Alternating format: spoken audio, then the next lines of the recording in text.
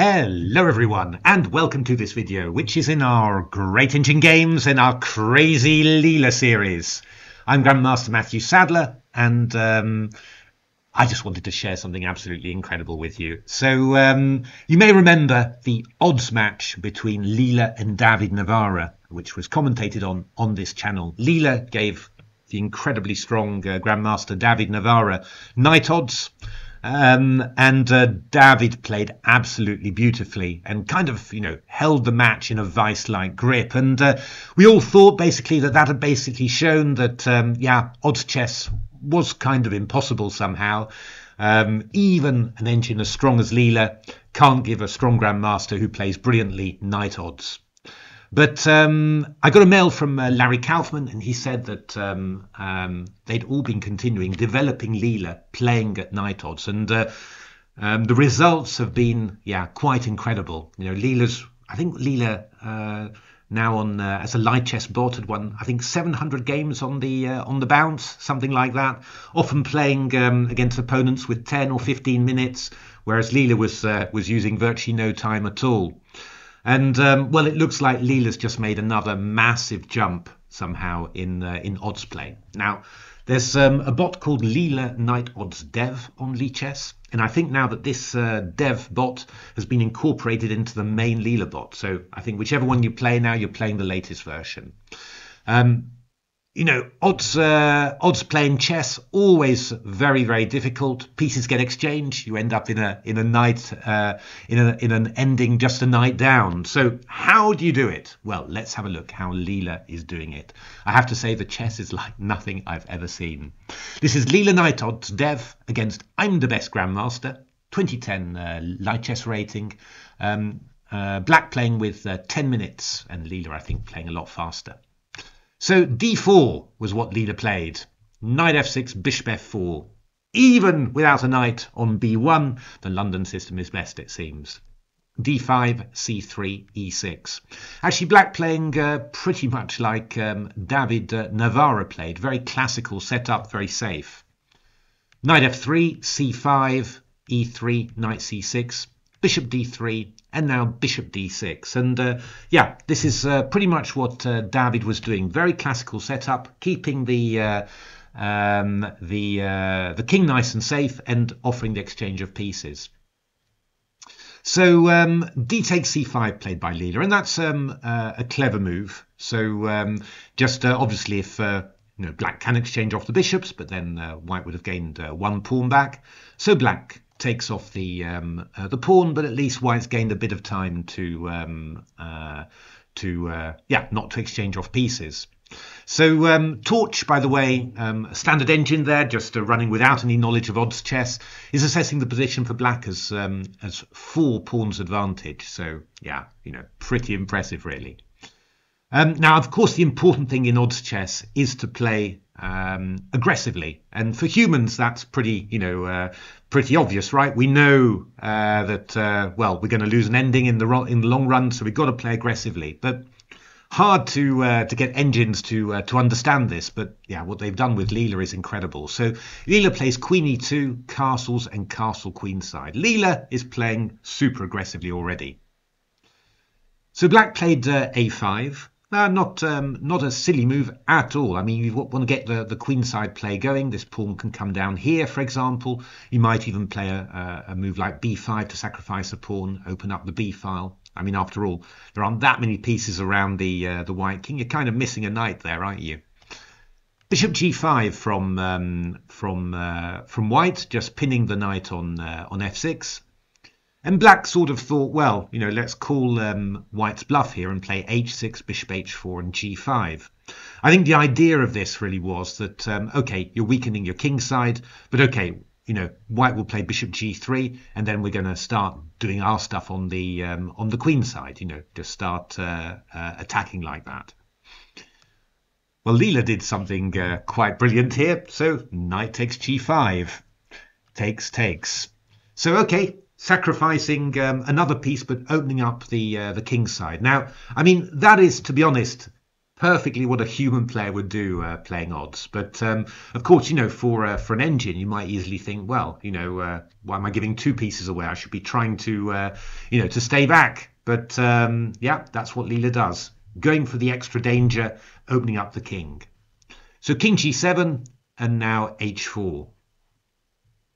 So yeah, I mean, Torch obviously, is going to be able to work out. Strong engines will of course be able to win this with black. Torch was looking for e5 and then queen d6 just to unpin, which is quite a nice way.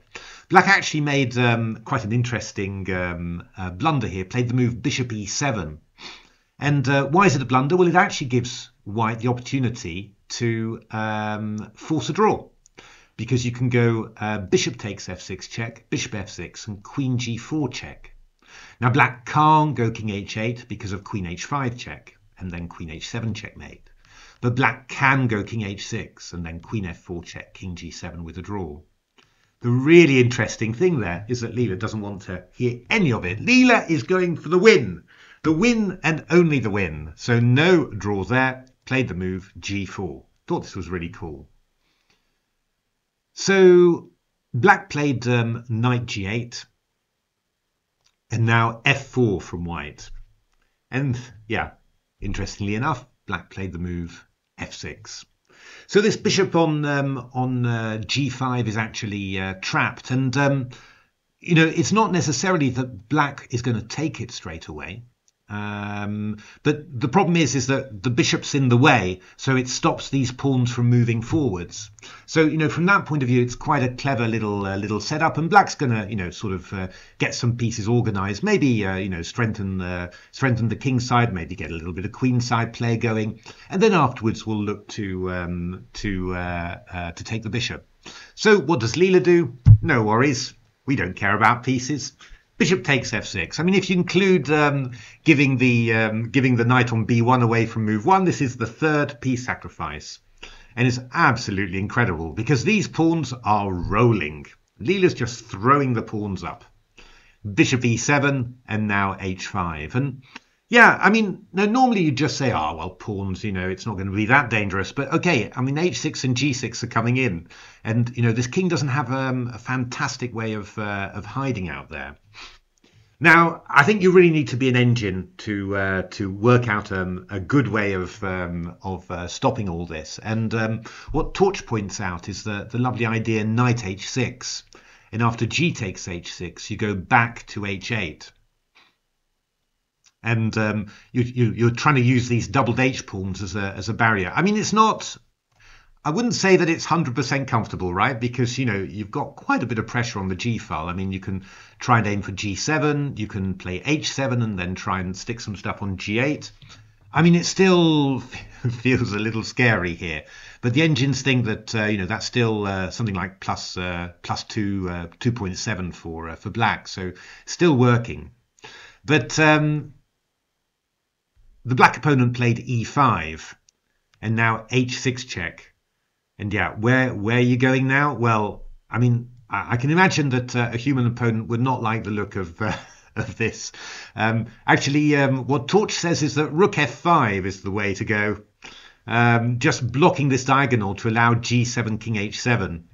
And then if queen c2, queen d7, desperately holding that barrier. But okay, I mean, yeah, I mean, there's so many things that I don't understand. Why isn't this winning for white? For example, rook h5, for example, springs to mind now, and if rook h5, then g7 checkmate. I mean, there's just the tactics are just going to be incredible, I guess, right? So, but yeah, this is so dangerous. But so black tried to escape with king f7. After all, he's 3 pieces up, so why wouldn't he be able to run? But a 4th piece sacrifice is coming in. Bishop c4.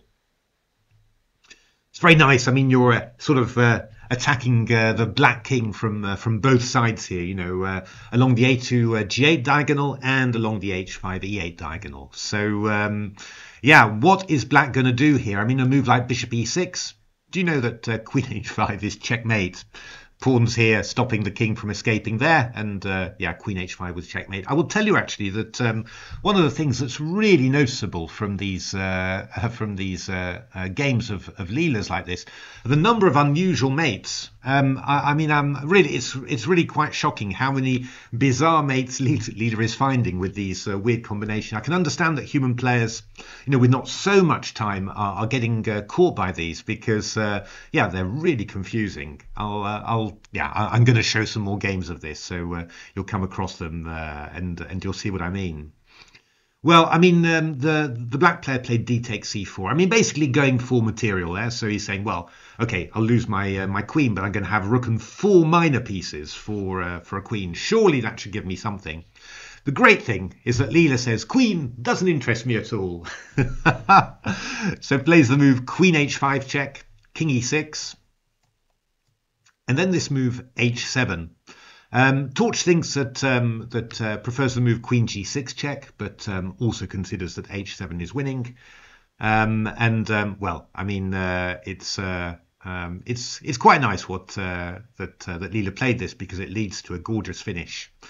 A bit reminiscent of the famous Ed Lasker Sir George Thomas game. You'll see what I mean when you see it. So knight f6 played, obviously to stop h8.